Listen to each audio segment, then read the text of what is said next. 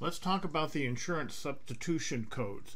This feature has actually been around in Open Dental for quite a while, but there is a new wrinkle here in the current version. So what I've done is put in 2 posterior composites and 2 crowns for Donald. One's a bicuspid and the other is a molar. And this is where the substitution codes come in. If we go to lists and procedure codes, and we'll just enter a posterior composite code. Okay, so there we go. There's our normal fee for that. If we double click on this, here's where the substitution comes in. Now you don't have to use this, but these substitution codes for posterior composites are automatically set up for you in Open Dental. When you use this procedure code in your treatment plan or when you post it, this is saying that this is the fee that the insurance company will downgrade their payment for. You are still entitled to your full fee from the patient, but the insurance company is only going to allow an amalgam fee. Okay, so when you're doing your estimates, this is really important to let the patient know, here's our fee for that posterior composite that you wanted. The insurance company is only going to allow benefits. They're going to downgrade it to an amalgam fee. And they're going to downgrade it to an amalgam fee if it's on a molar. Now this is where you can change it. For instance, you can go in here and say, I always want that downgraded. Whenever I do a posterior composite, I want it, the insurance estimate downgraded. Now keep in mind, this is not downgrading your fee. This is downgrading what the insurance company is going to pay against that fee. And I want to say, okay, it's always going to downgrade that to the amalgam code. So these things are set up, in the case of posterior composites, are set up for you already in Open Dental. This is where you set things globally. In other words, if I change it here, whatever I put in there, where it's molars or second molar or whatever, it will apply to all insurance plans when you use the substitutions. That's the old way to do it. Well, let's look at that for just a second. If we go into Donald's treatment plan here, you notice I've got the X over here for substitution.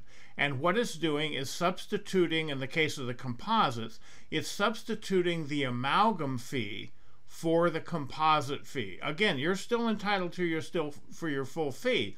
It's just showing you how much the insurance is going to allow for that, so you can do more accurate financial arrangements. We'll come back and look at crowns here in just a second. Well, what if you say, listen, I don't want to horse around with this stuff. I want to take those out without making a global change. You can go in here to your insurance, double click here, and go up to this guy right here where it says Other Insurance Info, and say right here, don't substitute codes. Just click on that little box and say OK, and you can come back into the treatment plan and see the effect that it has.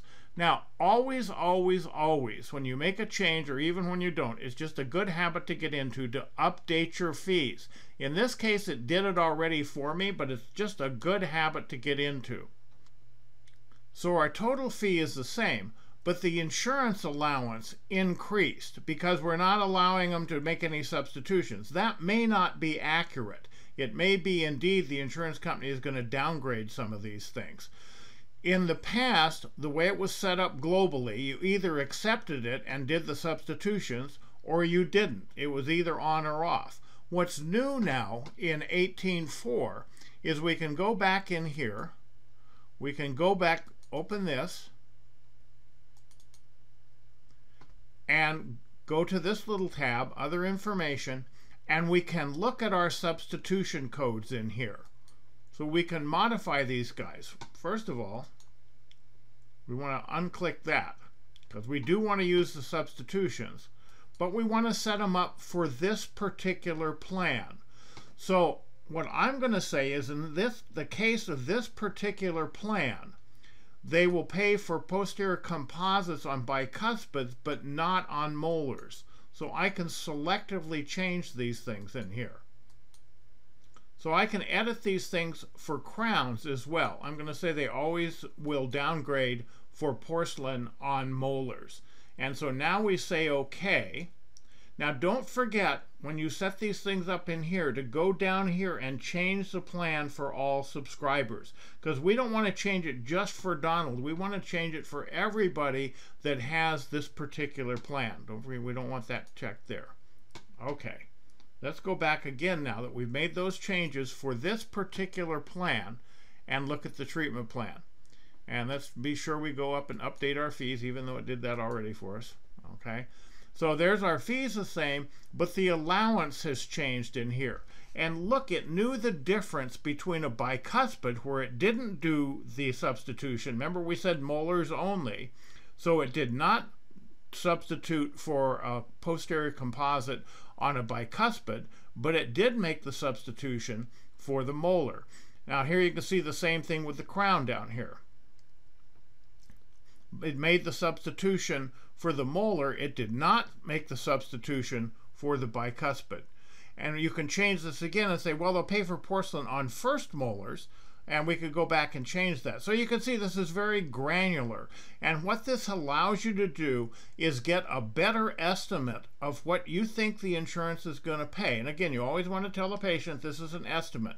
But little tools like this make it possible to get a much closer estimate than with a lot less work than we could do before. So once you set this up for this particular plan, by going in here and setting the substitution codes, okay, that allows you to make this much more accurate financial arrangements. So this is an example of a tool that's just gotten better and better in Open Dental, but that I have not seen in other practice management software.